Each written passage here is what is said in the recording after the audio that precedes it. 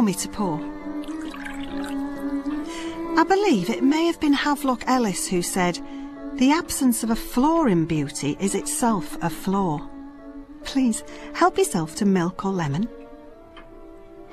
Before I begin, please permit me to make one thing clear.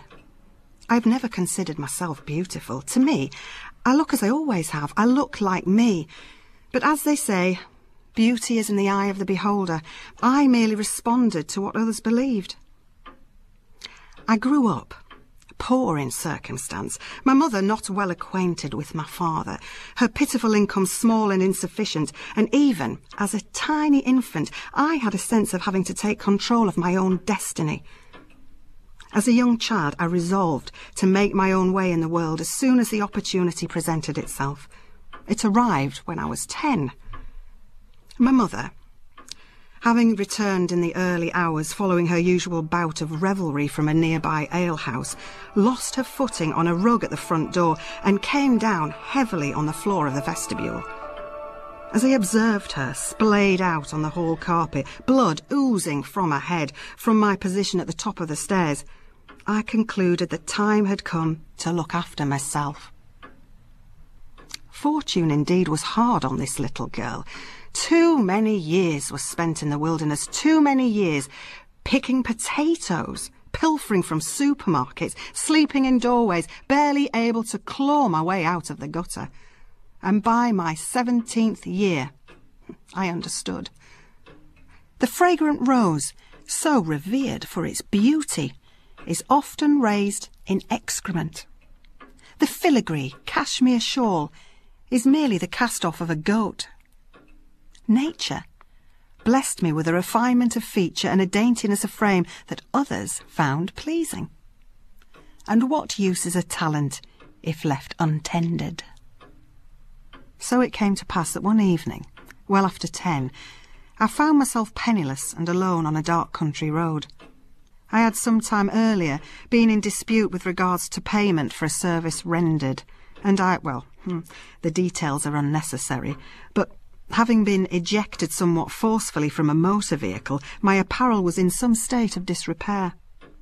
I walked, low of spirits, in a direction I believed leading towards town, and was suddenly most heartened to set eyes upon a light shining in the not-too-distant horizon.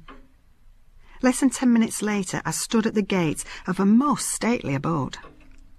I walked up to the front door and I knocked, in earnest hope of a civil response.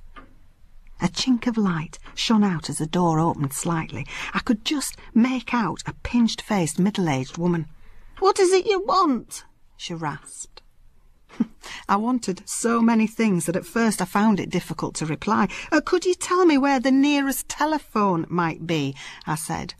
Truly an absurd question. 1, because the nearest telephone must surely be in her house, and 2, who would I call? I had no acquaintances who would venture out on a stormy night to rescue me. "Step into this light here and let me have a look at you." I stepped forward into the light, doing my utmost to look noble and refined, for experience had taught me that those who look most in need of help are bound to be the least likely to receive it.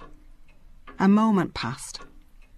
"Remarkable, quite remarkable," I heard her whisper under her breath. Then she bade me enter a grand and welcoming hallway. "Thank you," I said, and I truly meant it. She informed me the nearest telephone was 7 miles away, as neither she nor her son had need of that form of communication, but she was prepared to offer me board and lodgings for the night. I explained to her that I was presently unable to pay. "No matter," she said. "To be in the company of such exquisite beauty is payment enough. Sit there by the fire whilst a room is prepared." I slept fitfully, tense of my surroundings, aggravated at the events of the previous evening, and in pain from having been so rudely ejected from the moving car. Day was breaking when sleep finally came. I woke suddenly at 8 a.m, when my landlady entered my room carrying a tray. "Breakfast," she said, "and please excuse the liberty, but I have taken your wet garments to be laundered. They should be ready in a couple of hours." I thanked her gingerly, And as I leant over to accept the breakfast tray, the neckline from the nightgown that she'd lent me pulled back and revealed black and blue bruising on my shoulder. "Show me," she said, pulling up my sleeve. My arm, like my shoulder, was black and blue. Her eyes lit up. "I knew it," she said, clapping her hands together. "I knew it from the very first moment I set eyes on you." Then she fell on her knees at my bedside. "Forgive me, my child," she said, and she reached her hand under the mattress and pulled out one single little green garden pea. "See," she said. I did not see at all. "We've been searching for a princess for such a long time. A real beautiful princess whose skin is so tender that she cannot sleep on any lump or bump. Dear princess," she said, "dear sweet princess, will you consider marrying my son?" Certainly, I could have run from the room, grabbed a coat or overgarment from the hook downstairs. I could have fled from the house and the strange little woman. But in the hearth the fire burned so brightly, and an opportunity had presented itself. I bathed, took a small breakfast, dressed in my freshly laundered clothes, then went downstairs to meet my future husband. In a lounge room just off the hall, he sat in his dressing gown in an armchair by the fire, a man of about 25, his face pale and round like a baby's, his hands like fat white marshmallows. "Darling," said his mother, "this is your future wife."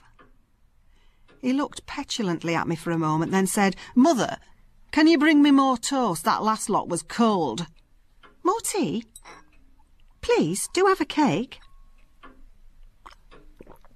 We married in June. It was a small wedding. Myself, my husband, and his mother. She had wanted it to be a larger celebration. "We should show them," she said. "Show all of them who made jibes about your frailty. We should have a big celebration, and then they could come and see. They should come and see that you are marrying a beauty. You, who they ridiculed as sport, are marrying a real princess." But my husband would sit in his chair, oblivious to everything but his stomach and the remote control. I wore white. A dress handmade by my new mother-in-law. She declared that white suited my countenance so well because it reflected my purity. My husband wore a suit in charcoal grey, and shirt and tie and scarf, all chosen by his mother. The ceremony was short. Afterwards we returned to the house for sherry and cake, and my husband watched the A-Team on television. We honeymooned in a pretty hotel in Florence. My husband and I had one room, his mother another, adjoining. One morning, I was standing on the hotel balcony looking out over the city, and I was so lost in the spectacle that the words of Henry Miller crossed my mind. What seems nasty, painful, evil can become a source of beauty, joy and strength if faced with an open mind. Every moment is a golden one for him who has the vision to recognise it as such. Anyhow, I failed to hear my husband call me to pour his morning coffee. He called me several times, and in the end he was forced to get up from his chair and come out onto the balcony to retrieve me. The exercise made him both short of breath and of temper. "You ignored me," he said. "You didn't listen. You think you don't need to listen to me, don't you? You think you're above me because you're so perfect." And he slapped me so hard across the face I was barely able to keep my balance. I said nothing, merely returned his gaze. He was immediately full of remorse, and great big fat baby tears began to well up in his eyes. "Don't tell Mother," he said, burying his head in his hands. "Please don't tell Mother." Certainly I could have collected my things, put on my shoes, and fled from the pretty hotel and my strange new husband. But he seemed so full of remorse, sobbing on the balcony wall of our hotel room in Florence. And an opportunity had presented itself. Such a long, long time ago. Such a long, long time. His mother did not fare well at the event of her son's death.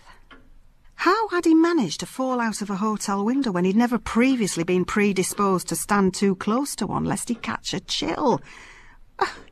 How could I answer? I barely knew him. Back in our grand house on the moors, she mourned the loss of her moon and her stars. She became reluctant to eat or to drink, and she was little for conversation. I really had no choice but to take matters into my own hands and consult a doctor. She was prescribed tranquilizers, which she refused to take. Instead, she was inclined to sit in his room of an evening, clutching his clothes and sobbing. And so, although sad, it really was a blessing that one evening, unsteadied by lack of food and having partaken of a couple of the tranquilizers and a little sherry, she lost her footing on a loose piece of carpet on the first floor landing and tumbled all the way down the stairs to the bottom. As I observed her splayed out on the floor of the vestibule, blood oozing from her nose, from my position at the top of the stairs, I pondered that had she bothered to have a telephone installed, I could have called an ambulance for assistance.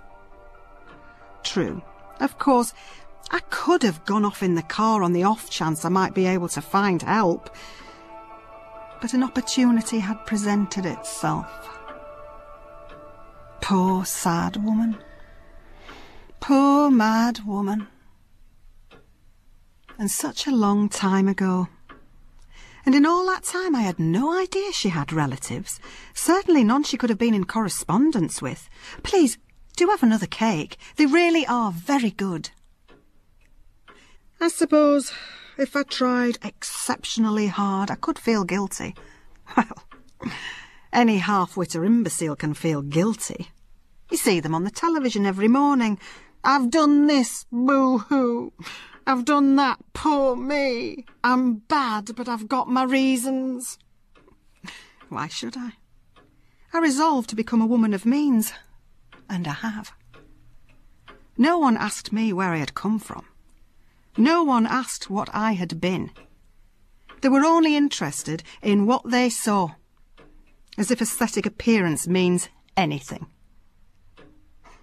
Life has taught me, if you want happiness, don't expect it to come knocking on a dark and stormy night. Happiness has to be earned. You have to work. You really have to graft. If you're prepared to do that, there's no end to what you can achieve. And now you. You've come here with your theories and your concerns. True, I could have turned you away. I could have refused to answer the door. But an opportunity has presented itself. And instead, here we are together, having tea.